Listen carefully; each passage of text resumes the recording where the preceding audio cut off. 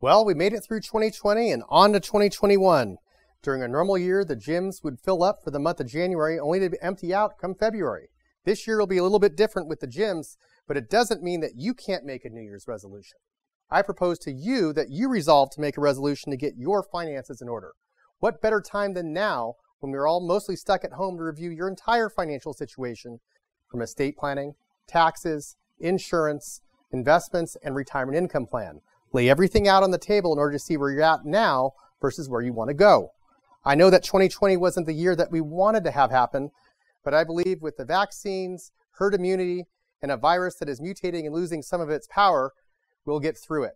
I'm excited for the year ahead and the opportunity for us all to get back out there. Now make a plan to get where you want to go. Take care.